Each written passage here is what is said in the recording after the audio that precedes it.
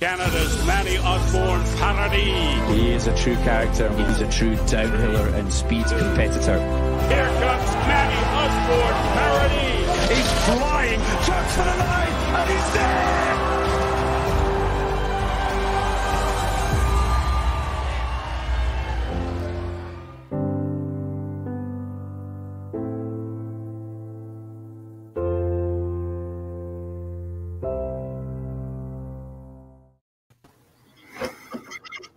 There you have it. My name is Anastasia Busis. I am going to be your CBC Sports host for this evening, but of course, it's not about me. It's about this guy, Manny. Congratulations. You announced your retirement just over 24 hours ago. How has this day been? It's been busy, that's for sure. How's the reception been? I mean, it's been pretty awesome. I mean, there's been so many young ski racers that have reached out, which is pretty cool. And, I don't know, I've connected actually with a lot of old media friends from like the earlier days and did a couple pieces with them today. And yeah, it's been a real whirlwind, actually. I really didn't anticipate that at all. And, I think maybe I was just a bit naive because it's been busy. Yeah, you are naive. What, 16 years, 4 Olympic Games, 6 World Championships, 1 million medals. This seems a little bit naive, but I know that we have a lot of friends lined up, a lot of teammates lined up, and we're going to toast and roast you and celebrate everything that you have achieved. But before we get there, just a few housekeeping rules. There are no rules. Guys, we're here to have fun. We're in a pandemic. Of course, we would have loved to have done this in person, but we're making the best out of a situation, and we're going to have a ton of fun for this next hour. On a personal note, I want to toast you. My good man, as in another life, I was an athlete myself and had the privilege of competing in a few Olympic Games with you, and I just always appreciated your friendship. And, sometimes we wouldn't talk for 6 months, 9 months, a year, and nothing ever changed. You didn't change, your values didn't change, and you certainly always made me feel as though what I was doing was of value and that I could tackle anything in my way. So I appreciate you. That was a little sappy. Don't get used to it. No. But I wore it here, so this is good. This is good. I wore a dress for you, okay? Like, that's how much I respect you. I didn't even wear a dress to my retirement party, so it's a big deal. I put pants on for this, so I mean, this was a big deal as well, CBC Sports has given you a lot of love. Team Canada has given you a lot of love. I actually want to throw just to a few pictures that Team Canada posted on their Instagram. I want you to walk me through a few of those photos. All right. And then we're going to get to a few friends. What's this? You look like a baby in this photo. Oh yeah, I was a baby. I used to think that shaving before the downhill was faster. I don't know. I got away from that, but that's at the Olympics in Vancouver. Yeah, that's in Vancouver. That's where it's like I'm third there.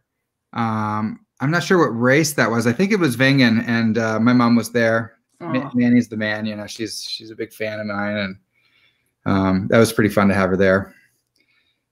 This is in St. Moritz, Super G race, it looks like, because I've got pads on. And that was my World Champs day. And here in Vancouver, coming down. Oh, the first picture must have been from Torino. I was going to say, you didn't shave in that.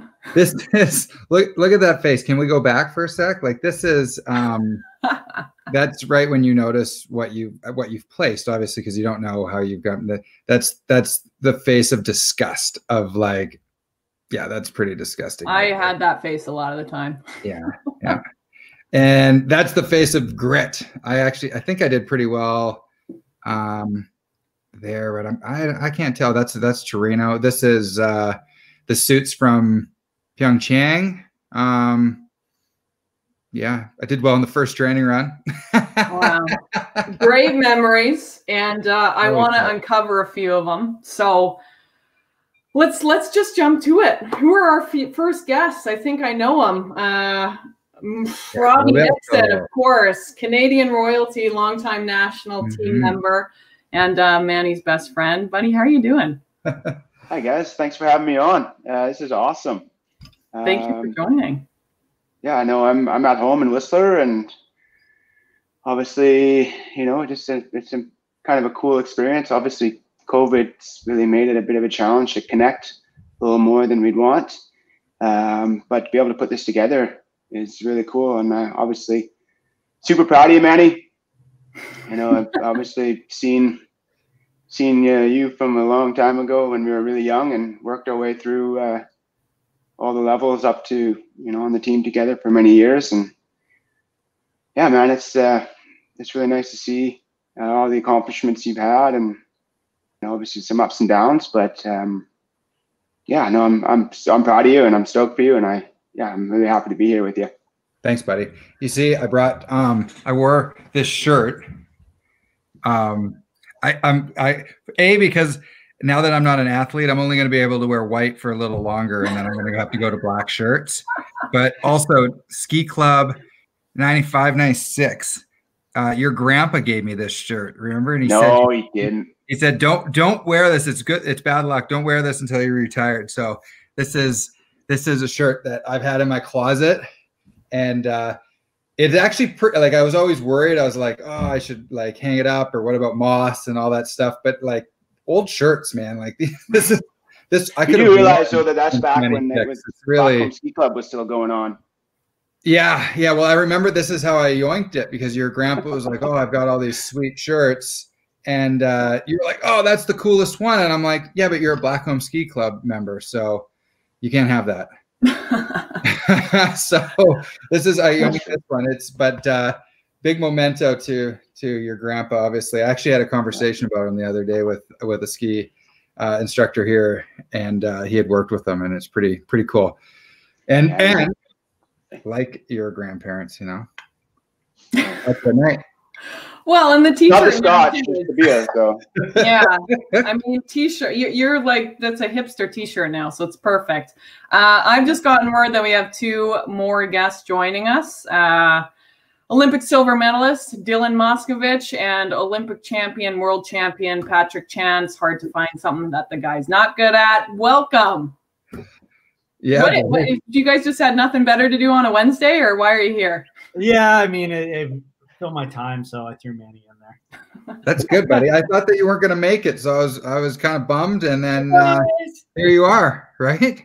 Yeah, man. You guys both have nice facial hair, nice pandemic facial hair. The COVID cheek.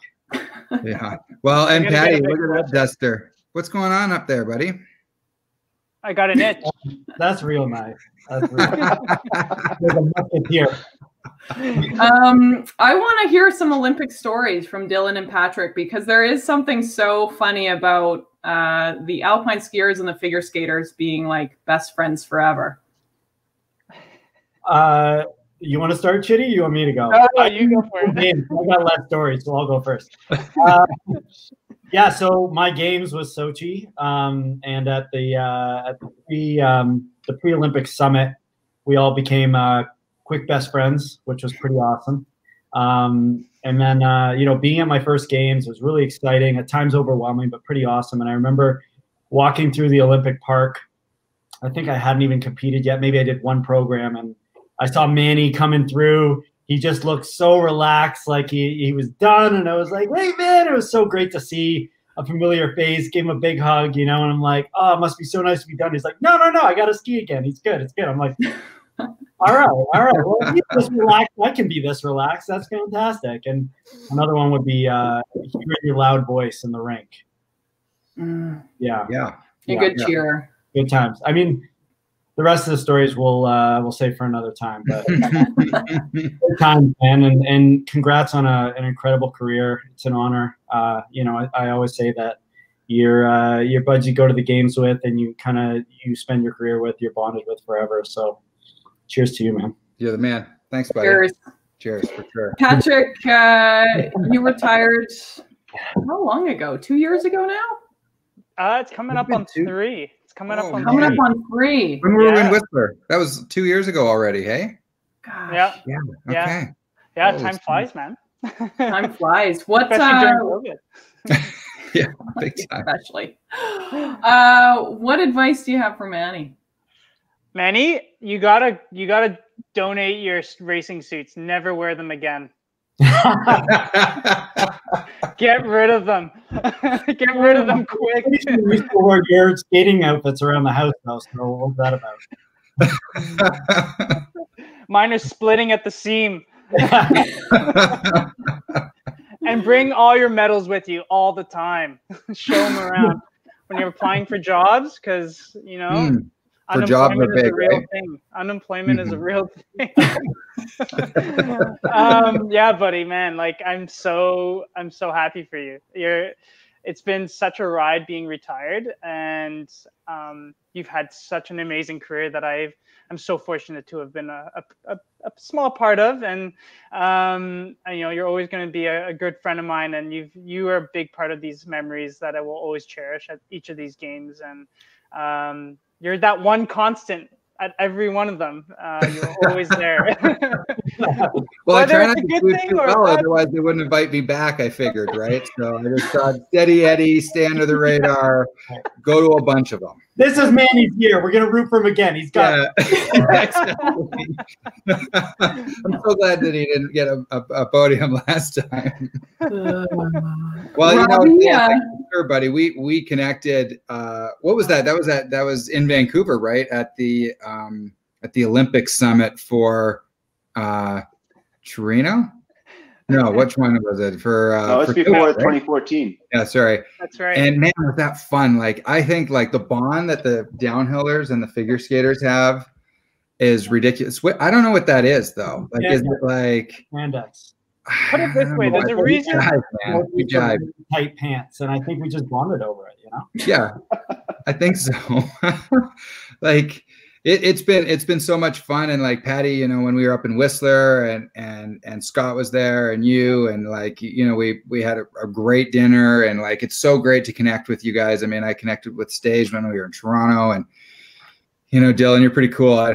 We haven't seen each other in a long time, but we definitely need to connect, and man, it's like, it's just so much fun. I think the last time we were all together, might have been there, or maybe when was the last time? I guess Patty and Stage, we were together when we were at Worst in Calgary after Stars on Ice. Stars on Ice. That's also, it's a built-in fun. I want to hear quickly from Robbie though. Robbie, can you introduce yourself for everyone?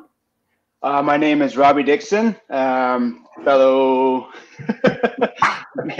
teammate of Manny's, and obviously got to know Patty and Dylan over the years, same way through the through some of the Olympic meetup back in 2013, I think it was. And like you said, we hit it off, the downhillers and the figure skaters. Probably is the tight pants that really brought us together, but you know, yeah, it's got to be. And a good time. Always about having a good time. So it's pretty special to see you all together here. It has been a few years now. Patty, we've been trying to get together, go biking. That hasn't happened yet. Next time we're in the city. Got to make that happen. Yeah. Robbie and I had a sport day last time we were in Vancouver, and we mountain biked and golfed, and then we walked this god awful course that was so taking a cart next time. And we're gonna cart it. We actually said it was 3 sports day because we hiked and golfed. Like, why they would let us go out there. I want to just quickly invite 2 other beauties in who are very good at biking and golfing and everything, and enjoy wearing spandex just as much as we do. Jesse Lumsden, Helen Upperton, come in from the power of the internet. Oh, hey, buddy. Hello. Hey, Helen, how you doing? Hi, congrats, Manny. You're a legend, buddy. Oh, you guys, I love you guys. Are you kidding me?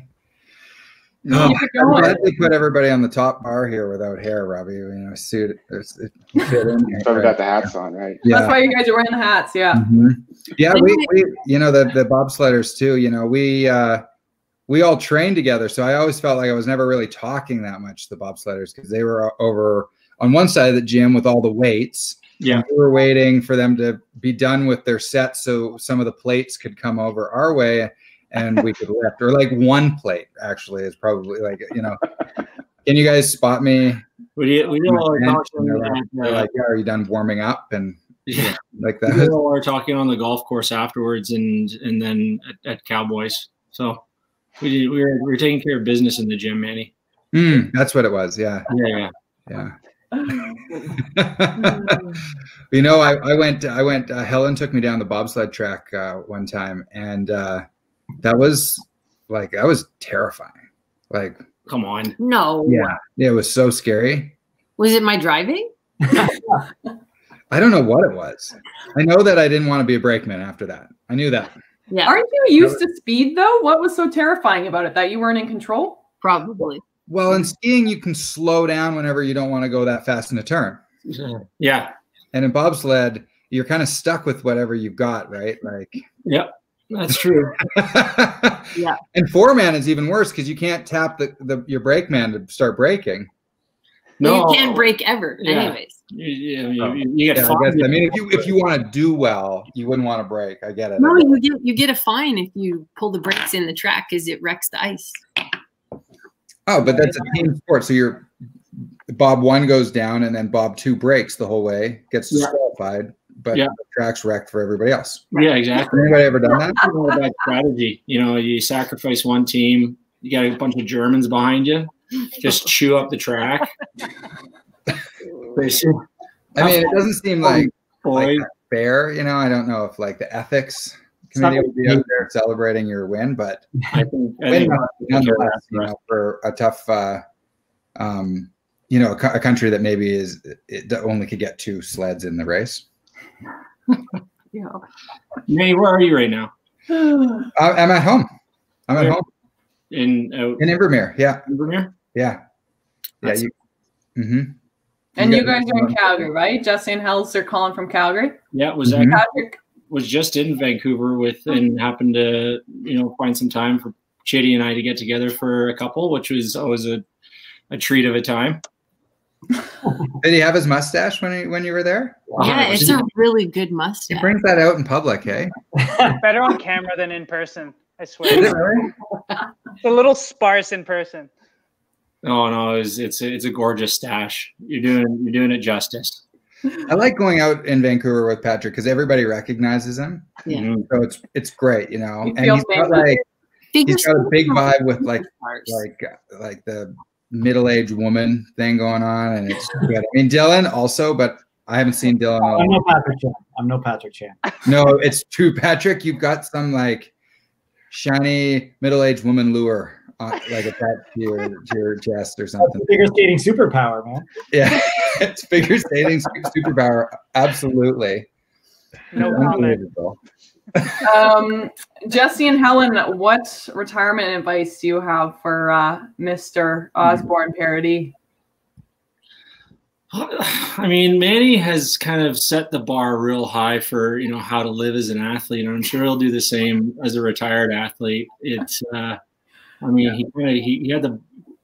I mean, he has the wheels in motion to continue on to a great career in whatever he does. He's got the network, and my guess is he'll just spend most of the time on the golf course anyway, just like his athletic career. So, doing it, I think he's doing it the right way. Oh. That's what I was gonna say. This is my advice for you. Ready, Manny? Yeah. What is it? Beautiful wife, Lana, and little peanut daughter there. That when we're athletes, our job requires us to be incredibly selfish to accomplish our goals. And we lean on family and friends and all the people around us to support us through these long careers. Then when you retire, you finally get to give all that love back to all these people. And that's like one of the best things, is that you finally have the time and the energy to give it to all those amazing people that supported you in your whole career. So perfect timing from the family showing up, because that's what I think has been the best part about retiring. Yeah, I feel like I almost feel like that. You know, obviously I didn't like mentally retire yesterday, but I felt like I have more energy to give other people and not be just a selfish day-to-day life. Yeah, I mean, it's not a bad thing. You have to, otherwise you can't accomplish the goals. But it's so great to flip the switch when you're done. It's been really helpful, you know, him retiring while we had a new baby, because now he can really, you know, step up on the stay-at-home dad thing. How good am I at that, Sloan? Are you good at the stay-at-home dad thing? Maybe? Yeah, we're feeling you on the 2-kid baby vortex, right? Oh man, I know. It's We need like- to get Flo and Sloan together. I reach like 12,000 steps at 11 a.m. and I'm like sprinting up the stairs like, "Here, take this one. I got the other one." Oh man. Yeah. Hey, It's Sloan, do you want to tell Dylan and Patrick about your skating lessons today? Oh, she was helping all the young kids get up when they fell today. Hey. And what are you most excited about this winter? Ski lessons? No. Okay. Santa. Maybe And Santa. come visit. We'll give you a lesson. Ski lessons. Yeah. Yeah, you could get a lesson from Patrick and Dylan. I also know how to skate, but I don't know how to turn left, so I don't know if I'm And backwards. Like, who would have said, like, let's just do our routine backwards the whole time? Frontwards won't get us any points. I know. Let's go backwards, see how many points we get. I'd like to see the first skater that thought, I think the judges will be more impressed if I do this backwards. It's hard. You guys don't skate forwards very often. Figure skaters. More backwards. Some jumps. Is it more backwards? Yeah, it's totally more backwards. Hip turn, looking, arms out like this. That's really nice. Right? I'm waiting for the CBC. What's the Battle of the Blades. Battle of the Blades to open up to other than hockey players? Because I know Manny, Dix. I mean, what the heck? Everybody can play hockey. Everybody can skate. I'll put in a word. Yeah. Dylan, would you be my partner, buddy? You want to be partners together? Like no pros? That'd be awesome. There's no way you can pick up Manny. No, I would do the lifts. Obviously. What, you don't believe in me? Muscles for like another You couple don't months. believe in me? You never tell a pair guy that he can't lift you. That's like That's true. Like Pears is probably all confidence. yeah. Anastasia, you'd be good on that show too. No, well, I said I couldn't turn left, and I will say this: I've seen Patrick Chan do an axle on my mother's dull hockey skates, so I can say with confidence he's a better skater than I am. I can say with confidence Dylan is also probably that, but yeah, I'd love to do it. Okay, Manny's out. Let's start trashing him now. Yeah. Now we can talk behind his back. Did he talk? Tell the story yet about the Stampede? And like, wasn't there a really crazy incident with the Stampede? We don't talk about Stampede. No, we always talk about Stampede the other day. Talk about Stampede. Of course we can. Man, Helen, why don't you tell me about that? What happens in Stampede stays in Stampede. It's like Vegas. I think it's actually what happens at Stampede is totally fine until they cancel Stampede. Oh my goodness. We have some other people actually with fantastic stories that want to come in. So I got to say goodbye to a few of you, and I'm sorry. Patrick Chan, Dylan Moskovich, Robbie Dixon. Robbie, we're going to be seeing you in just a little bit. But Dylan, good to see your face, my friend. Robbie, great chatting with you. Miss you guys. We'll get on a motorcycle ride soon. Thanks, guys. And we're gonna have some beauties join us real quick. Too. Who's coming in? Like with COVID, like we haven't connected in forever. Is Manny putting Sloan to bed? Manny's best friend ever, Snyder. Jeff Snyder. Whoa, Jeff. Mason Raymond. Let's trim the fat. And how handsome was Dylan? He's handsome. Yeah, I know he is. Cheers, Joe. What's up, my man? How you doing? Can you guys hear me? Perfectly. You can, yeah. Yeah, nice. Yeah. Can I ask Joe, Mason, and Manny's best friend ever, Jeff, to just quickly introduce yourselves for everyone and how you know Manny? Holy smokes! Oh, go ahead. Because I have all their money from the golf course. That's Go ahead, Joe. Go ahead, best friend. They're just looking for it back. Hey, best friend. I think my name is pretty self-explanatory, just in general. No, God, Manny and my name's Jeff Snyder. I'm got a former, very average lacrosse player that is now just trying to keep up with Manny on the golf course. And how did Manny and I meet? Manny, I don't even know if I'm allowed to tell the story, like probably most stories that are out here. But if it's 18A, no. But well, I don't know. Manny and I met at a good friend of ours, Mary Amatia's company opening at ZGM. He's a guy who did a lot of marketing work for Manny when they developed the Manny ski brand, and a great friend of both of ours. And Manny Mario kept coming to me and saying, "Hey man, you got to meet my buddy Manny. Manny's an awesome dude. He's a downhill skier. You really like him." And I was like, "Your stupid friend Manny sounds brutal. I don't want to meet Manny. I've got enough friends." And then on the other side, Mario would go to Manny and be like, "Hey Manny, you got to meet my buddy Jeff. He's a lacrosse player. He's a really great guy. I think you guys would really hit it off." And Manny was like, "I don't want to meet your stupid lacrosse playing buddy. That guy sounds terrible. I've got enough friends." And then Manny and I met at this company opening, and it was really love at first sight. We we share a lot of endearing qualities that are an acquired taste, maybe very binary for certain folks, and we hit it off and had a great time, and that was it. History from there. Nice No story. kidding. No kidding, hey? How much time we got? I'm taking it I all. thought, yeah, I know. I was like, whew, the love fest continues, you know. Well, I met This is about you, man. Joe through Jeff, pretty much, didn't I, boys? Like, It was, yeah. At some point, I mean, the Dolls and Mason, you're out in Invermere, and with Jonesy too. Lots of connections. Jeff, you and you went to DU. Who else went to DU? Was that Mason or Joe? You went to DU as well, huh? Yeah. Yeah. No, man. I think Jeff and Jeff introduced us, and then both Manny and I realized we liked each other more than we liked Jeff, so we kind of just like slid away from Jeff as much as possible. And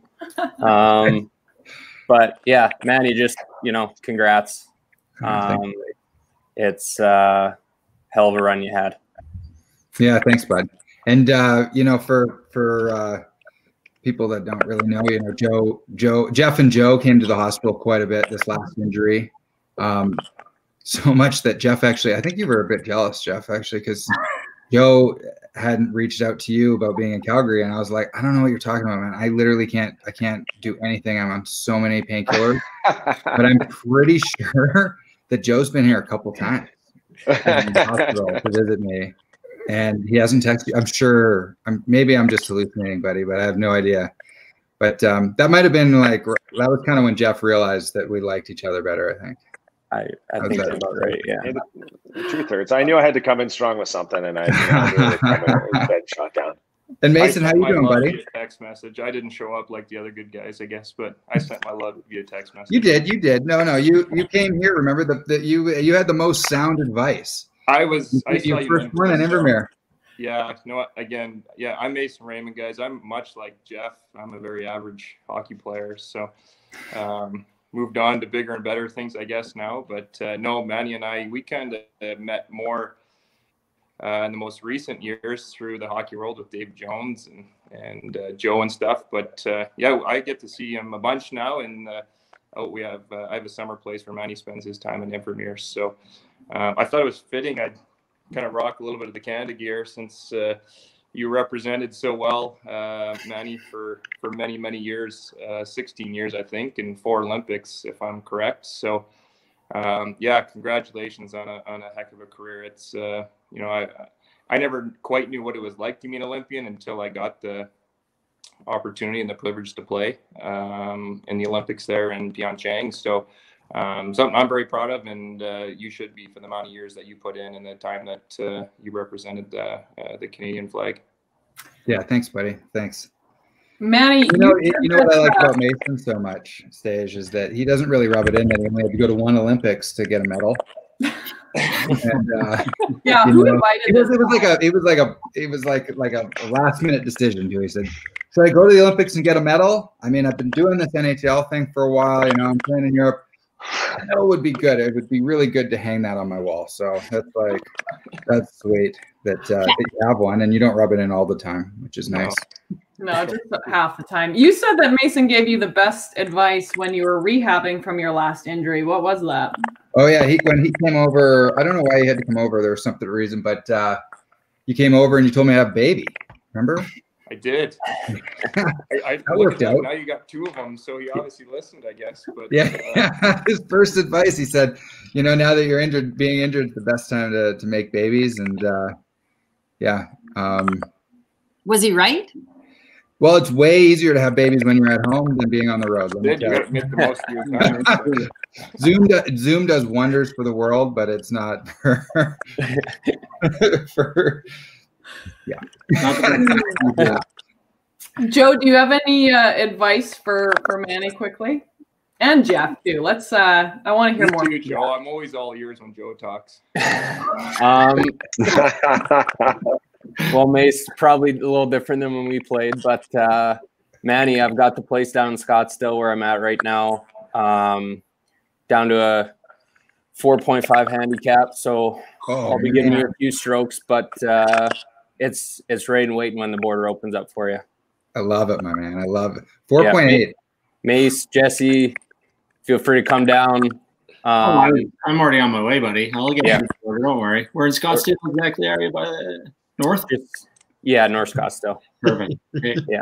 So, yeah, all you guys are more than welcome to get down here. Jeff, just give me a heads up before, so I can come up with an excuse or something.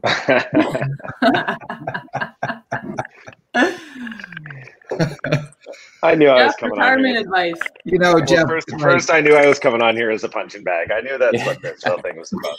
Jeff, everybody knows that you don't put best friend on anything, because now everybody knows my secret password. When I can't log into a password, they know my answer. Jeff Snyder. Listen, I've never been on one of these before, so I totally blew that. I have to change all my passwords after this, bud. No, I think, man, I had the, you know, I think watching Manny compete, you know, from an advice perspective, I think watching, you know, what you've done and you know, the level that you've competed at and the impact that you've made, just in general with, you know, Canadian sports as a whole is to, I think I've been fortunate enough to be able to work in the sport that I fell in love with in lacrosse, and after that sort of transition into something, I would, you know, I think the piece of advice that I would offer you is make sure that you don't hang on to all that incredible knowledge that you have, and make sure that you, you know, at any point in time, pass that along when the opportunity arises, and once you figure out your direction, to make sure that you know, you share as much of that as you possibly can, so that other people can do, you know, some of the amazing things that you've been able to do, and experience some of the things that you've been able to experience. So I think that would be my biggest piece of advice, is that in retirement, you know, you have a wealth of knowledge, and you know, the opportunity to open up a door for someone just with a comment or a piece of constructive criticism, or something that you know, may light a fire that you probably wouldn't maybe assume would. So you know, share as much of that as you can. And I think you're right at home being up in Panorama. I'm sure that you'll catch somebody in a lift line and have an opportunity to you know, to share a perspective or two, and I'm sure you will. It's going to be a rough time to be retired. I got to wear a face mask when I'm skiing all winter. Nobody's going to recognize me. I'm going to be obsolete before I know it, buddy. Just start wearing a beard like this around, Manny. They stick out. That's true. That's true, man. I got one of those hoodies. I'll make sure that we go up together and make sure everybody knows where we got our sweaters from. I thought to kind of second what Jeff said. Manny and I talked, and one advice that I always took from Trevor Linden, he always said, and I think this applies to, there's so many parallels between sport and business, but you know, you retire from your sport an old man essentially, but you hit the real world a young man. And Manny, you're a very business savvy guy, and you do have a wealth of knowledge, and you know, a very knack for the second world, if you will, of in the business world. So jump right into it. You know, that's something that I think Joe, any of you guys that are on there can vouch for. You know, your friends are still so much your close competition, people that you're with, or your teammates. But you know, the business world, for me, it was like, how's retired life? Even, you know, it must be so much time. I've never been so busy in my life, and I love it, right, with kids and everything. And Manny, I know you're like that. You know, being a father, a husband, and a businessman, and getting your degree. So I tip my hat to you, and yeah, use that knowledge like Jeff said. You're a wealth of it, and you know, a lot of people can learn from that. Yeah, man. Thanks, buddy. Cheers. Yeah, cheers. Cheers for that. Our StreamYard roulette is turning now, and I hate to say it, but I'm going to say goodbye to Mr. Jesse Lumsden and Helen Upperton, two beauties from Calgary. We miss you guys, and thank you so much for joining. Yeah, congrats. Thank you, guys. Thanks for making the time. Let's bring in Wade Simmons and Mr. David Jones. Oh, right on. Oh, here we Sweet. Hey, guys. Joe, guys. Hey, Manny. How are you? Hey, Simmons, how you doing? Oh, good to see some familiar faces. There we are. Let's start off easy. How do you guys know Manny? Oh, go ahead, David. Sure, buddy. I mean, I've known Manny since he was my nemesis on the other side of the football pitch in, I think, elementary school, starting in grade 1. Yeah, he was a French immersion guy, so you know we never really saw eye to eye. But I've known him since then, and he's been just an incredible athlete the whole way up. And I'd say I was pretty jealous, you know, when he's kind of, I think at 6 years old, was ski racing in Italy, and I was over whacking a puck around some terrible rink in BC. But you know, it's been a lot of fun to follow his career, and known him for a long time. Thank you. yeah, right on. And you guys probably don't know this, but you know, I didn't really want to be a ski racer when I grew up. As luxurious as you make it sound there, D.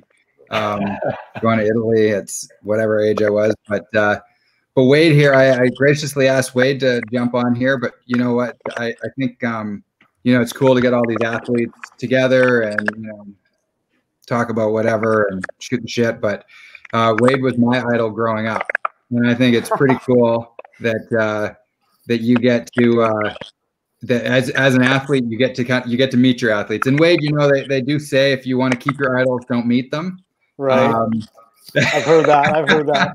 That's because you put them on a pedestal and there's no way down. But you know what, buddy? There's nothing that you could do. Literally nothing. Like, I think it's pretty cool what you did on the North Shore and the sport of mountain biking and like what it's become. And I mean, I wanted to be a mountain biker growing up, and you know, it was just lack of skill that really got in my way. So you have so much potential. I was lucky enough to find a sport that would take me in and teach me some lessons. And actually, I mean, the biggest thing with ski racing too is that structure.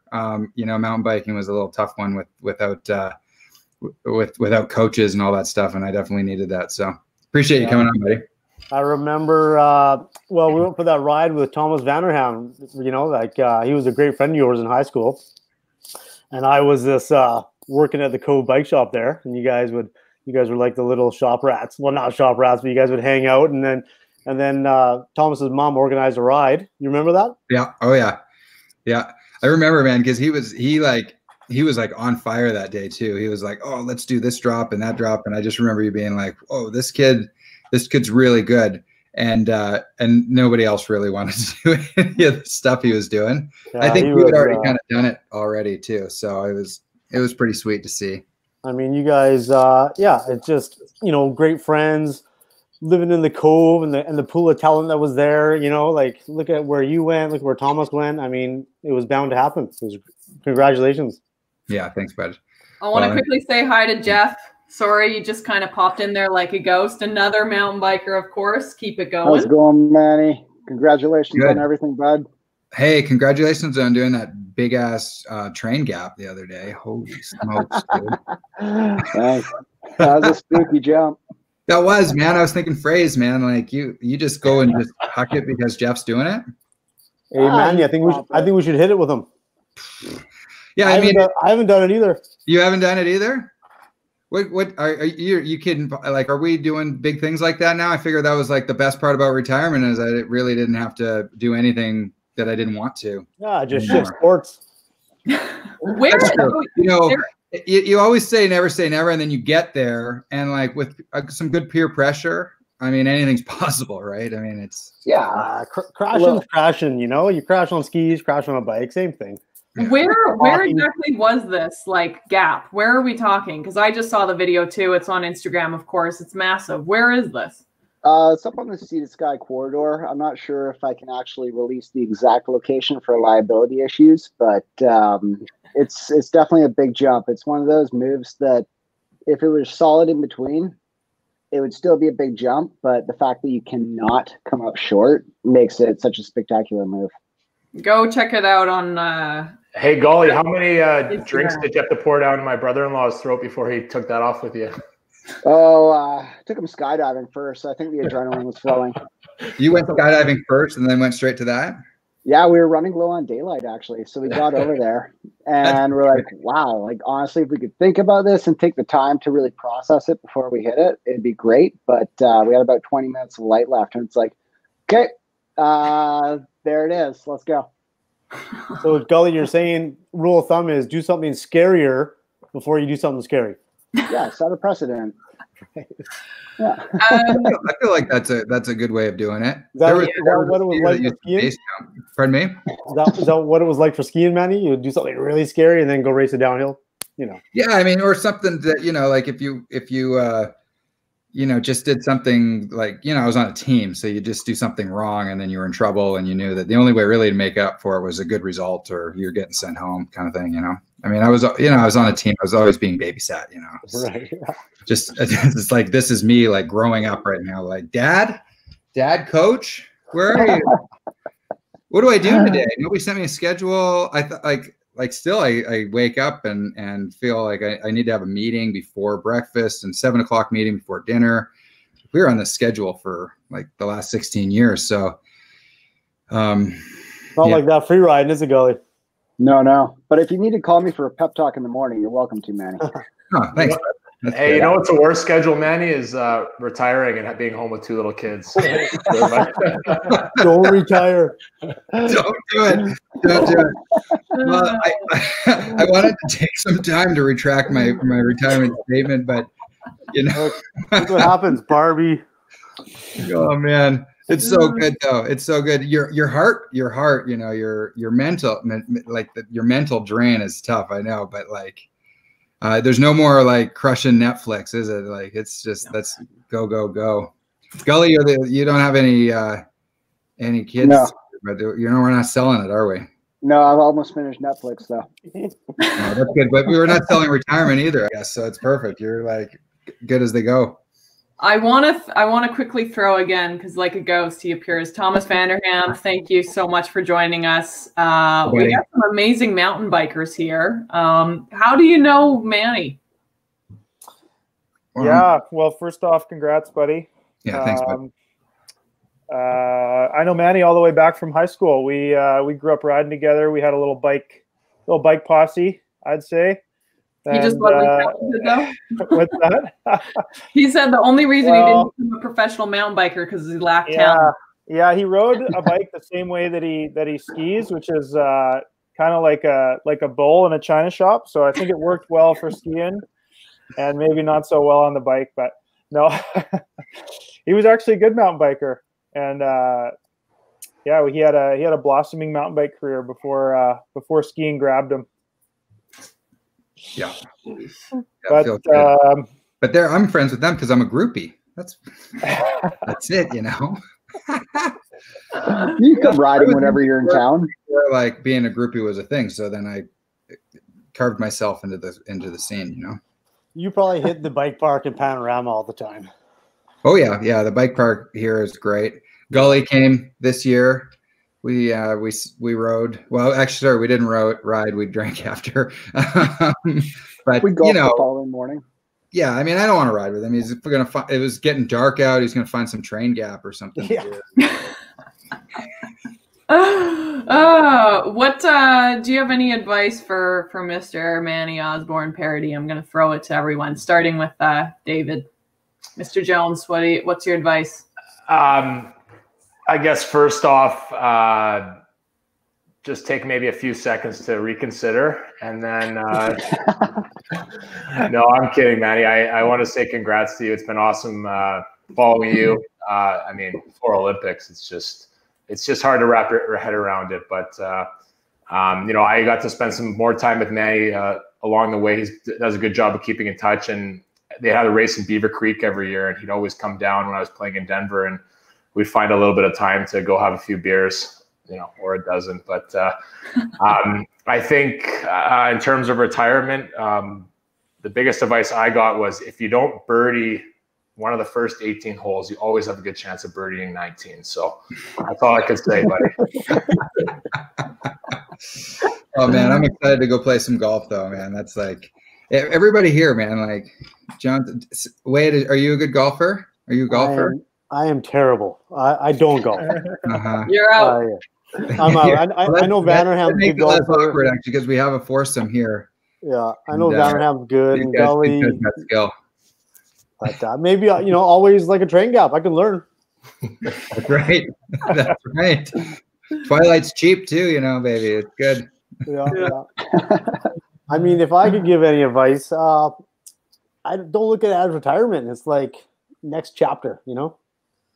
Now you can dive into some things maybe that were put on hold for your awesome career. And it's I always look at it positively. It's like game on. Let's do something new. Yeah, absolutely, buddy. Congrats, man. I'm happy to know you and just the North Van crew and you guys. Just a bunch of talented people. It's great to know that here on the North Shore is just pumping out great athletes. Yeah, it's awesome. Yeah, absolutely. Right on. Thanks, bud. Gully, any retirement advice? We got a few people waiting in the waiting room. That's my. I'm sorry, they're knocking on the door quickly. Time to upgrade the bike, buddy. Let's get back at it. Yeah, it is definitely time. It's time. Now that I'm not worried about getting injured, which oddly enough is crazy, I'm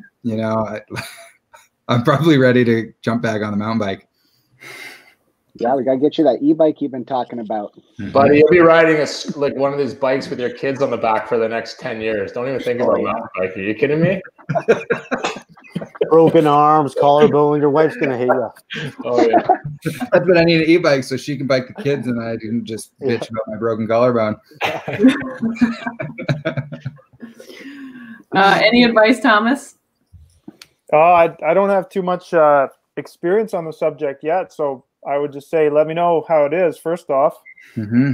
And I mean, enjoy the time with your family. It's going to be, I'm sure it's been a hectic couple decades traveling the world, so enjoy the time at home, enjoy the time on the golf course, and it's just been awesome to follow your career, and I'm sure you have lots of options and lots of exciting things planned going forward. So it'll be fun to follow that as well. Yeah, absolutely, buddy. I can't. Hopefully we get a ski trip in this winter. Hey, let's do it. That'd be fun. A little social distance ski trip would be good. Like get some ski touring in and stuff. So you're not like one of those road bikers that they spend their whole life racing road bikes and they don't ride a road bike ever again. Hey, you still want to ski?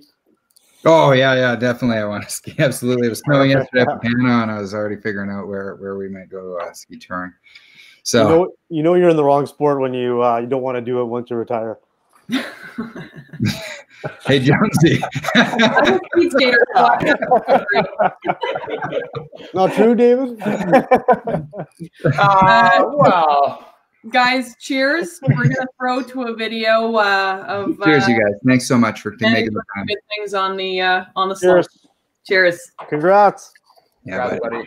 If he ever tries to force the issue out there and over-edge, oversteer, then he slows down and his natural ability goes away, and that's trouble right there. It looked like some of the banking there. He is very relaxed. You can see it in the way his arms are loose, naturally going back into his tuck. What I love with Manny is, he knows he's a great downhiller, but he's working very hard on his turns and his Super G. He's been great here all week long. Good turns again today. Great speed. Manny Osborne-Paradis into the lead by nearly half a second. What a final portion of the run for the Canadian. Oh, whoa, look at new guys. Look at that party hat. Hey, bro, look, I got my Whistler Ski Club. Look at I got my Mike and Manny. You were conceived in this year, I think. 95. Brody was. I was 94. Look at my Manny room. I love it. I love it. It's like mine, but I mean, it's just self-floating. That's my room, isn't it? That's a Manny shrine. Mm-hmm. Look at that! I got my big cowbell. Let's hear it. Yeah, let's hear it. I don't know if how loud it goes. Maybe it's kind of too loud. Whoa! Oh yeah! Broderick and Brody, of course, two young guns on our national team right now. What's your favorite memory of Manny, and what has he taught you? Favorite memory? We got to think of something PG. It might take a while. It can be PG-13. One of my favorite memories probably from when we were training together. I think it was one of my first camps training with Manny and the older guys. We were in pit stall, which is a notoriously steep hill, and we're playing Super G. So it's probably one of the steepest hills you ski all year long for a Super G. And I remember we had the course set up so there was a really big turn going right over this breakover onto the steepest pitch we ever ski. And it was really, really difficult to make the next gate because you carry a ton of speed out of this turn, and then you got to get all the way across the hill as it's just falling away from you. And all of us were going out every single run and just trying to carve this turn like a bunch of knuckleheads and just take as much speed as we could the whole way down. And we all blew out every single run. And Manny's kind of chuckling at us because he's the older veteran with our group, and he's the only guy who's made it to the finish every run so far. And he's like, when are you boys gonna learn? Like you can't carve every turn. I know that's what your coaches tell you your whole life growing up. Like you can't carve every turn. Sometimes you just gotta throw in a little slide through there. Sure enough, I go down and try to bring some tactics that run and just like kind of smear through the turn, and then I make the gate no problem. I'm like, oh, well, damn, that was easy. I guess there's a little bit more to it than just putting your head down. Well, the trick is definitely to come, like I came into the circuit with a lack of talent as well, right? Like I didn't have as much as everybody else. So I was already going quite a bit slower. So it was easier to make the gates, you know. You guys had a lot of speed. Manny's full of those tidbits of knowledge though. Every day brings another one into the... What's your favorite one? Your favorite memory? Well, my favorite memory is probably my first camp with the team. I had no idea what I was coming into. And actually, Robbie was there. We were in Zermatt, beautiful downhill day, and we were all at the top. And I was just like, okay, here we go, downhill. Manny's there, and he just realizes Robbie, Manny, and I were all standing there from the same place, same subdivision in Whistler. And I don't know, that's stuck with me since I've been on the team. It's where we came from and where we wanted to be, and that's Manny's taught me a lot about inspiration and confidence, and it's been pretty cool, pretty good ride. Yeah. I heard a rumor that you were a part of the Mike and Manny. That too, yeah. How crazy is it that you were part of that camp and then you got to be teammates with them for years? That was pretty crazy. Longevity, right? I mean, it really gives you an insight to what it's going to be like on the national team. Like I thought they were full of it when I was 15, and they were grinding my gears about what it was like on the team and what they got up to. What do you mean? Like in the spare time and everything. like not. And it was like that. It was exactly what it was. So from training to extracurriculars with Manny, to tidbits of knowledge that we picked up along the way. It was all pretty cool. So 15 to now 20, 25, 26. I know this evening's about Manny, but I want to talk about Robbie too. Like, just what legacy have they left you boys? Well, it's pretty cool to be following a group that I thought Robbie was going to answer this. Well, Robbie, I was looking at Robbie. Do I know? No. Go ahead, Rob. Say what you got to say. Yeah, Brody's saying something first. Oh, Brody, let's hear what you. Our youngest, Brody. Well, that's a question we get asked a lot, actually, because we've kind of had that in Canada. We had the legacy of the Crazy Canucks, and then these guys came up behind, and they were the next real group to establish something like that. And we've had a lot of people ask our group, like, are we gonna have something like that? Are we gonna have a new name for ourselves to follow up the Canadian Cowboys? And that's been a huge inspiration for us. Like, I would love to be able to establish a team culture and a group like that we can carry forward and pass on the way these guys did it to us. But I don't think we don't have a name on it yet. I think it's going to be up to the people watching to decide on that maybe, but yeah, we'll see. I think it'd be a really cool legacy to be able to pass on. Yeah. I think the legacy is the reason that we are here as Alpine team athletes is because of them.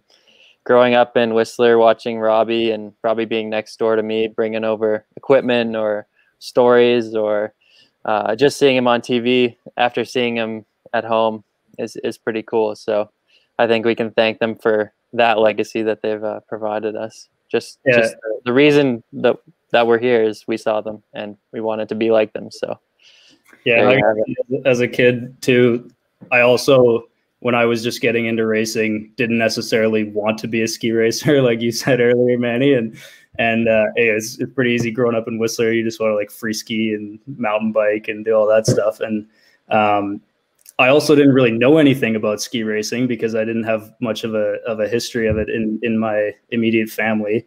But coming in and seeing guys like you who were having success and came through the same program that we were in, and setting that example, being role models, and also showing how it can be fun, that life, that was huge. And I hope that we can do that for other young kids coming up too. Thanks, buddy. Cheers. Yeah. And cheers. And it's a hard act to follow. I mean, when we have guys like Brody, you ski a lot like Robbie. Robbie skis a lot like Darren Ralbs did, or Didier Couche. Like you've got resemblances, and it's good for the guys to be able to pull that off, especially like a Broderick who's dealing with like a little bit more oomph in his skiing, like me, and finesse and the gliding. I always enjoyed. I watched Robbie a lot. I mean, I learned from you a lot, Robbie. That's such good talent and good finesse on the skis, and you still ski like a champ. That's the best part. Like I just love it. So I can't wait to ski with you. Yeah, I can't wait to actually ski too, man. This will be really great. I mean, a winter in North America to be able to ski just sounds like a dream. No more cruising through a country every weekend and all of that, and I get to just wake up in the morning and watch you guys and see what you're going to pull off. Hey, we'll send you updates. Who's skiing faster out of the two of you? Me. Gotta have confidence. What's going on, pretty back and forth right now, I'd say. We got pretty going on for the whole. But who's beating you? Nobody or somebody? Yeah, especially that Manny. You can't ask us that. You've taught us how to be. Yeah. Confidence. It's key. Yeah. Confidence trumps skill every time, boys. Yeah. Boys, we've got a few other special guests in the waiting room. So cheers. Thank you so much for joining us. Thanks for coming. Robbie. Love you guys. Cheers, bro. Cheers. Take care. You look good. Ooh, we are blowing through this, and then I saw we've almost hit the hour mark. Who do we have coming up? I think some big names. Mr. Michael. Hey, big guy. Hey, mon guy. Hey. Oh man. Man. Cheers. Love it. Louis, hey? Those were the mugs that we were pounding through when we were in Banff last time, huh? Exactly, yeah. If I can start off, Eric's here. Oh no. Oh yeah. And Cookie. Oh, nice. Cheers, everyone. Thank you for joining. Cheers, Manny. 10 more guys get along, I'm not sure, but everybody else should be okay, right? Where do we start? Eric, Yeah, this is the section that Manny loves, the flatter parts. He's just nicely back in his tuck, making some mistakes, but living on the edge. The Canadian team could take a second medal here. Manny Osborne-Paradis tucks for the line, and he's there! Bronze from Paradis! It is Canada ruling supreme. My internet's really, really terrible. Sorry, guys. I don't know if you're talking. And the birthday boy, Manny Osborne-Paradis, steals the bronze from Kilda. I said, where do we start? And then that video started. That's where we start. With a round of applause. Eric, are you with us? You're a little bit frozen. Let's go to Kelly. How are you doing? How exciting to be here, just toasting. Obviously a teammate, and then being on the CBC team, watching as his career unfold? It's huge, I have to say. I still remember flying back home on the plane. I think we were both 16 years old, Manny. Yeah. And it was the first time I like had a couple hours to just sit and chat with Manny when he wasn't, you know, in a loud bar drinking. And he had the most beautiful girlfriend at the time, Rachel Roosevelt. And then he goes on to date Lana and all these beautiful women. And I'm just like, you know, Jeff said it. I mean, people just fall in love at first sight, right, Manny? It's got to be something about those looks. I don't know what it is, but pretty special guy, amazing career. It's been awesome to follow it. Congratulations. And yeah, I look forward to the next chapter, man. Oh, Kelly, that's super nice of you to say. I don't know what it was, you know, those girls, but from Austria, by the way. It's like yeah, look at you. You look half asleep, buddy. That's Manny's bedtime. Well, as Manny's ex-roommate, we used to go to bed at this time. Now I'm waking up. I know, it's ridiculous. I remember when we after your Olympic medal, and we were packing up and trying to like find our stuff, and like, I mean, what a mess.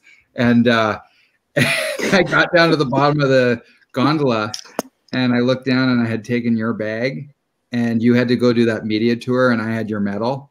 And I was like, oh my God, how do I get this guy's medal back so he can go, like, you were flying to Toronto or something to go and do like a media tour, and I had your medal. And you know, that's as close as I ever got to getting an Olympic medal. I had it for a bit. You had it almost as long as I did. At that point, that's true. Thank you very much for that, buddy. So instead, you picked up a couple World Champs medals. Hey, I'm just I'm honored to be here. I actually woke up. Can you believe it? Oh, dude, I'm honored to only for you. Like, leave it to you. I love it, buddy. Hey, Manny wore pants for this, guys. This is like a big deal. I've been down here all day without pants on. My butt off. Yeah, but it's because you guys are lucky. If we did this live retirement till midnight, then you know. It's gonna be okay. Then you'd be a no pads party. Jan, is this one of the first times you've been on time for like a ski meeting? I was early. That's touche. You were early, buddy. This is not about me, Dustin. This is about Manny. But this is part I used to play this game. This is part of retirement, being on time. Now I'm on time everywhere. I have to be. Yeah, I feel like Mike maybe doesn't know this, or you know, but I used to play this game when Jan was my roommate. You're very sneaky. You're very, very sneaky, and I don't know when you leave and when you come. And you're actually a really great roommate. And most importantly, is you're a great roommate because you're never there, never. And I would play this game where I would like roll over in the morning and be like, oh, I wonder if Jan made it back to my room or wherever Jan was. And I think it was like 50-50. I feel like if I started really calculating, I was like, is Jan going to be beside me? And I'd roll over. Oh, Jan never was here. Or you get the big spoon. Or Jan on the phone. Jan on the phone. Rooming with Jan is always the phone. Yeah. Or when you got your World Champs medal, Jan, and you're sleeping on the pull-out couch cushions on the floor in the living room because they screwed up and we didn't have enough beds, and you slept there with that computer that you had borrowed from a library, because this is a long time ago, you guys, right? And it had a motor on it, and a real motor. It did. It had a very loud fan. Very loud fan. It was gas powered. I feel like it's always the case. Like whenever like World Champs, like whoever got like the nastiest sleeping quarters always got the medal. True. I got frostbite on my knee at that race because I was sleeping beside the register, and it was so cold that my knee was touching the metal register, and I woke up in the morning and my knee was stuck to the heater. It's the glam, isn't it? It's the glam. It's the glam. Yeah, it's the glamour. People don't know the glamour of athletics. I'm afraid to talk because I feel like my internet's so bad that it's just going to be glitchy. All right, Eric. Hey, well, you Eric. have fun with data. Eric, what's up, man? I'll send you money, Eric. That just reminds me. I had a statistics of who made the most prize money. So you know, yeah, it was so you could use that, Eric. It's okay. Okay. out of us here.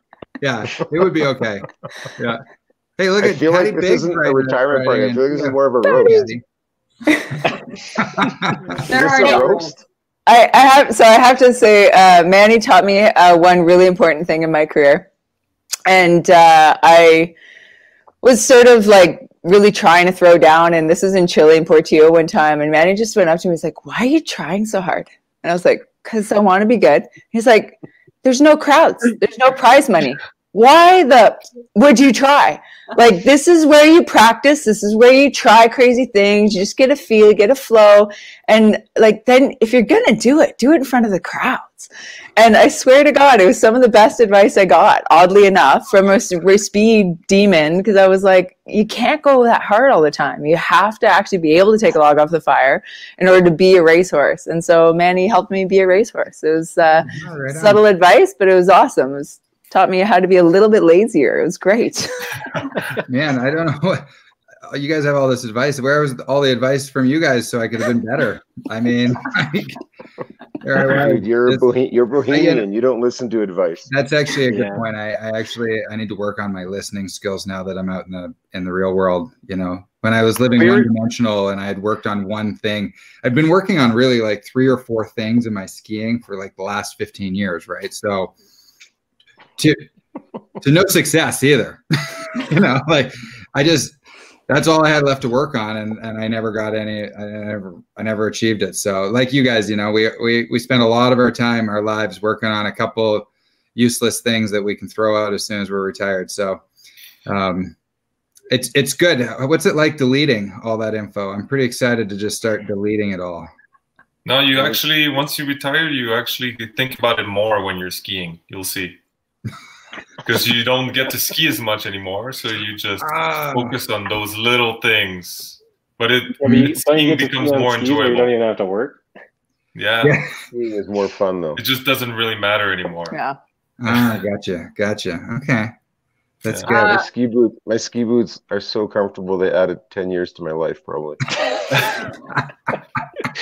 true.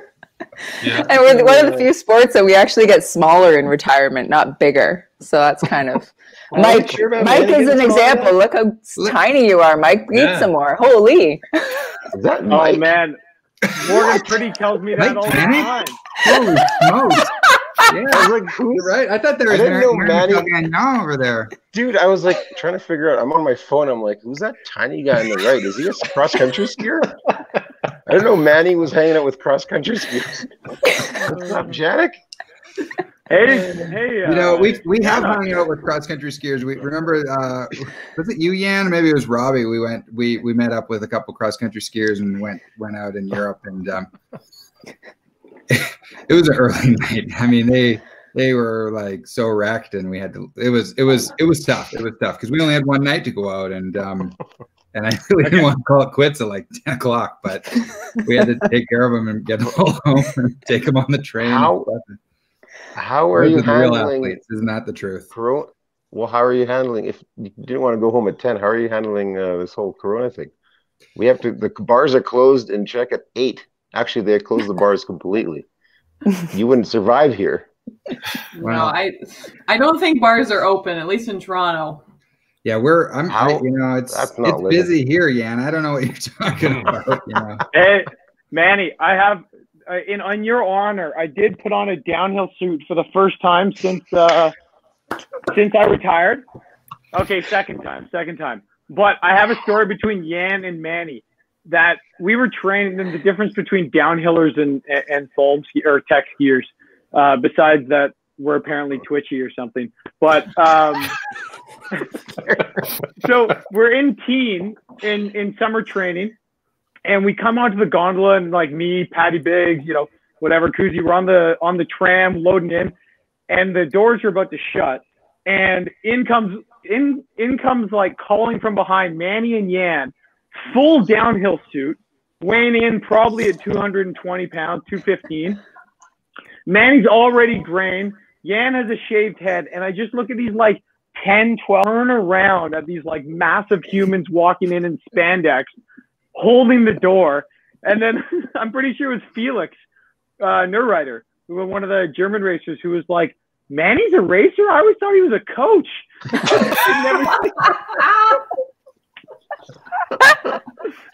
He legit. But for sure, somebody. Oh, the amount of times that I met people like physios from like the U.S. team or whatever that are just like walk-ons that don't know our team, but like, you know, don't know ski racing, and then you like hang out with them and have a beer, and they're like, "So what are you doing tomorrow?" And I'm like, "Well, I'm fucking racing. Like, I'm in the top 15 here," and they're like, "Oh, sorry, I thought you were the physio or something." And I'm like, we're sitting beside our physio. Like, there's not two of us. Lauren. I want to work out like this, you know? Like, I show up to the gym every day and watch everybody else work out. It's tiring, man. I gotta show up. Oh, the best thing about Manny, I don't know if you remember the Wengen. I don't remember what year, but you came. That's my best memory of Manny. You came at the finish line, crossed the finish line first place, and took your ski off, put it like a squat bar, and started doing squat in the finish line. And this, not many people in the world can do this. Like at the bottom of Wengen, you're toast. Your legs are done. And Manny, just because you heard something from someone that said Manny's out of shape, and he actually did it. That's best memory ever. Yeah, hands down. Yeah. We're dropping like flies, so I wanna round us up and hear some of your retirement advice. No, Panda's back. Jan Hudek's back. I'm back. I didn't wake up at 3:30 to be here for 5 minutes. I'm on to the end. I'm just closing my eyes to pretend I was sleeping. I'm just coming back from the pub. You said they're closed at 8. Not open. Yeah, but when you got friends in high places, they stay open. Yeah. Mike, what is your best retirement advice? Well, I was going to say something funny. Helen's advice was actually quite incredible. I don't know if anyone can that. It was. Yeah. But I mean, I didn't as it hear was it. for me, it was do nothing as long as possible. There's a lot to explore. We apparently have other interests and other talents outside of sport, and it takes time to let those come through. So do nothing for as long as possible. But you have children, so I don't know how that really fits in. But I can do nothing for like a bath time, and then I start hearing about it. You know, like 15 minutes, maybe if I run downstairs, I can do nothing. But I get it, Mike. I get it. Yeah. Good. Lots of advice from that. Like people have said, slow down the transition, figure out who you are, all that stuff. And yeah, I'm pumped, man. I'm pumped to hang out with my kids a lot. You know, that's like, be super fun. Thanks, Mike. Dustin? I mean, I honestly feel like Manny and I have been retired for about the same amount of time at this point. Manny might have been retired for longer with the injuries. Can I go with the story instead? Absolutely. Are you kidding me? Absolutely. Well, one of my, not my favorite memory, but one of my funniest memories of Manny was the first time I ever met you. You for sure, I think, don't remember this, but we were at Farnham, that wonderful place, and you guys were the World Cup team. I was this young kid, like on the development team, and looked up to you and Mike and Jan and Johnny and Eric and all those guys for such a long time. And we're in this cat getting taken up, and I'm in the gondola for the first time, or in the cat for the first time ever seeing you guys, and I'm like shell shocked. And then you just look over at me and go, "Buddy, you got a heater on your face. You want me to pop that?"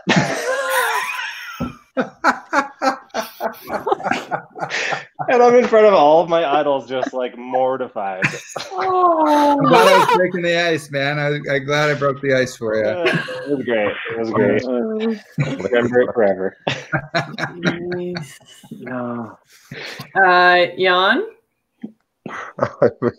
I thought this was a PG show. PG-13. Oh man. I feel like Manny doesn't need very much advice. He's kind of I just remember whenever we were in a crunch and we were in lots of crunches, but not like workout crunches. We barely ever did those. But whenever we were in a crunch, Manny always, always had an answer and always had an anecdote. And I think that's probably my fondest memory of Manny, besides all the sleeping together and stuff. And it was just, Mike's kind of like a guy like that as well. But like, to have an answer for absolutely every single sentence that comes out of someone else's mouth, or like every single situation, but not being completely stupid, like being extremely obnoxious or perhaps completely like irrelevant, but somehow making so much sense that you just can't argue. It just shuts down the entire conversation. And I've learned a lot from that, from Manny, for the last, for my retirement. And Manny used to give, I admired him for not giving any fridges.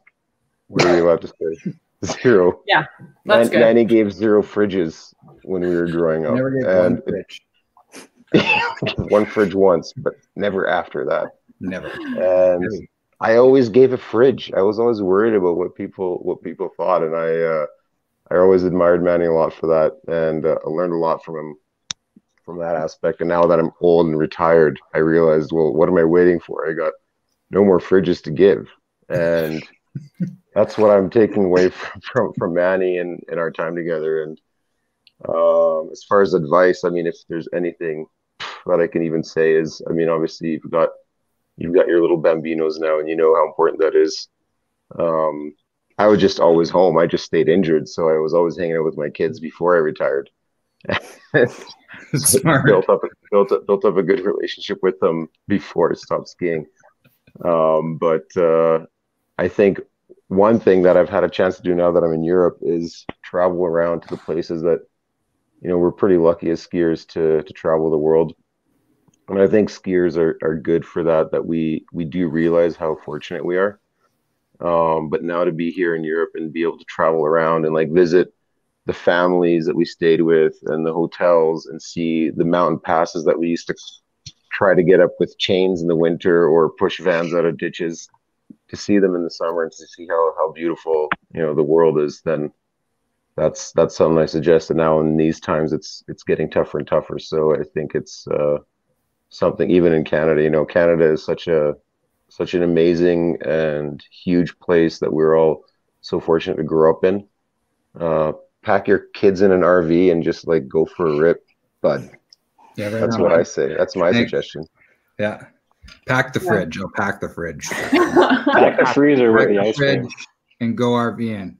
And don't pack the fridge, but don't give a fridge. Don't give no fridge. No fridge. Yeah. Louis Pierre? Yeah.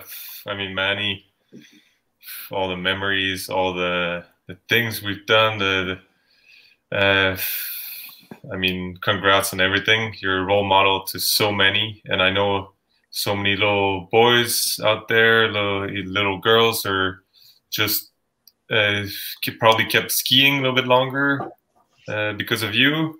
I mean, retirement is just the next step in your life. I've been retired now for 4.5 years, 5 years maybe, I don't know. But it's just literally just the next chapter, and you have to take whatever you had before, use it. Skiing for me, I keep telling everybody I meet a lot of people. I run a restaurant, so I meet a lot of people. Put it out there. Yeah, Ticino restaurant in Banff. There you go. It's awesome. It's amazing. Really is good. Really but is good. It's just the ski world just gave us so many tools, so many opportunities to shape our life for now, and just use it for your retirement. And the most important thing right now is your family. As you know, we've talked a few times, and it's busy, but it's amazing. So good luck, but I know I'm going to see you pretty soon, I'm sure, every now and then maybe I'll go crash at your place again with my kids and have a little kid party, tea party. Yeah. Nice. And Kel, last but not least, of course. I think there's been a lot amazing things said. Helen, giving love back for sure. And Mike, I'm going to parrot a bit what he said there as far as, really taking your time. There's a few things that seem so exciting and the perfect fit. And I almost rushed into stuff that wouldn't have been the right move. But for myself, I think you should go buy a new set of golf clubs, go buy yourself a new bike. Maybe some stand-up paddleboarding. It's actually pretty easy on the bodies. Yeah, electric bike, stand-up paddleboarding, really good for post-ski racing bodies. But otherwise, one big thing I learned when retirement and when you have jobs and things like that, I mean, when you're skiing, your whole life is just this one thing. You have one association, there's one path, and you can't quit. And I learned later in life, you can quit. You don't have to take a job and do it for life until you're broken and destroyed. You're allowed to say, oh, this isn't the right fit, and move on. And that actually took me a while to figure out. So do what you want to do. You'll do amazing. Everybody loves you, Manny. You have one of the best support networks I know. So we're all here for you, and congrats. Thanks, Kelly. Thank you guys so much. Mike, thanks for putting downhill suit on, my man. I only put on a slalom suit. It's only half. That's fair. He's fair. lying. He's going out tonight. Oh, yeah. Putting it on. Thanks, Eric. Don't have to wear the whole thing. Eric is apologizing for his Wi-Fi. Inspired a lot of people. You should be really proud.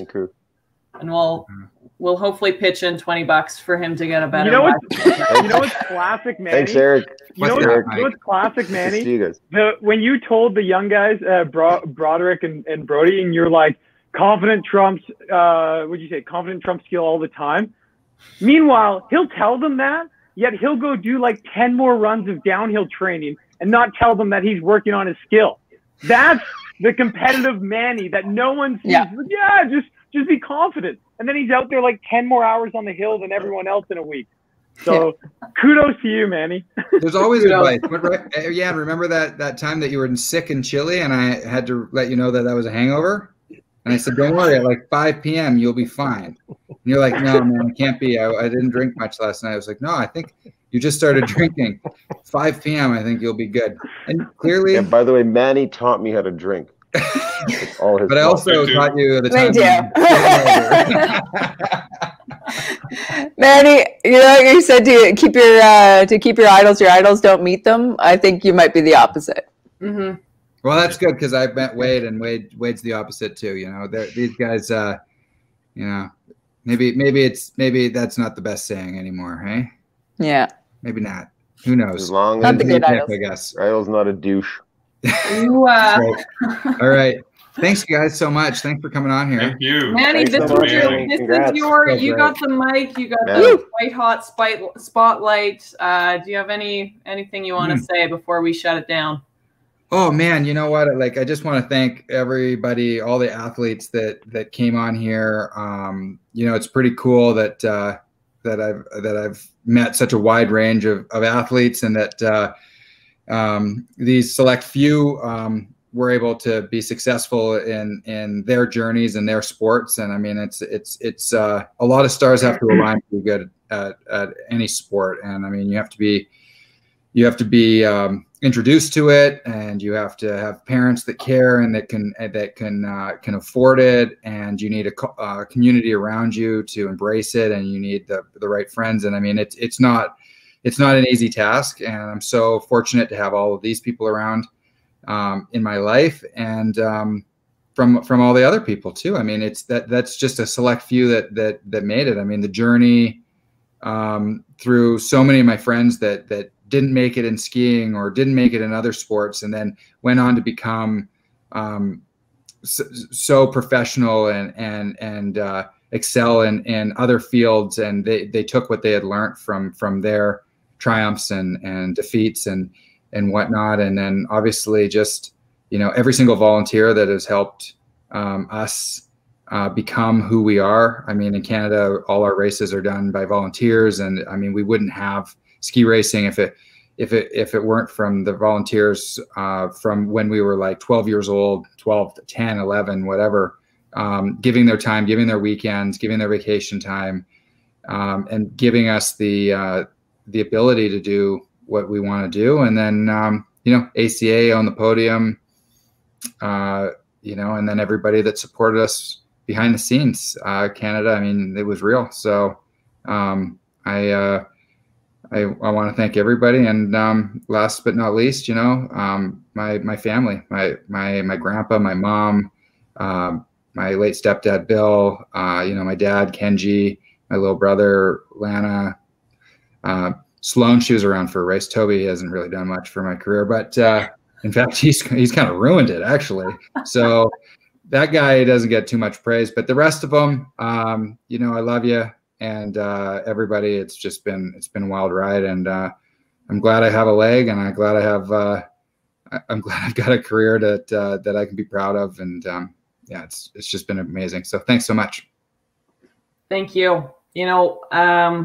Medals and trophies are wonderful, but when all is said and done, you're left with your values. And I think tonight, the people that have come and rallied around you and toasted and roasted and everything in between is a testament to who you are. And again, I'm honored to have hosted this, and I'm a little starstruck because there was a lot of superstars, including yourself, that joined. So again, Manny, congratulations. It's an emotional thing for an athlete to hang him up, and you're just going to do great things, and this is the next chapter. So thank you so much, my good man. Anyone that wants to rewatch this, it will live. And we've got some wonderful content celebrating his amazing career.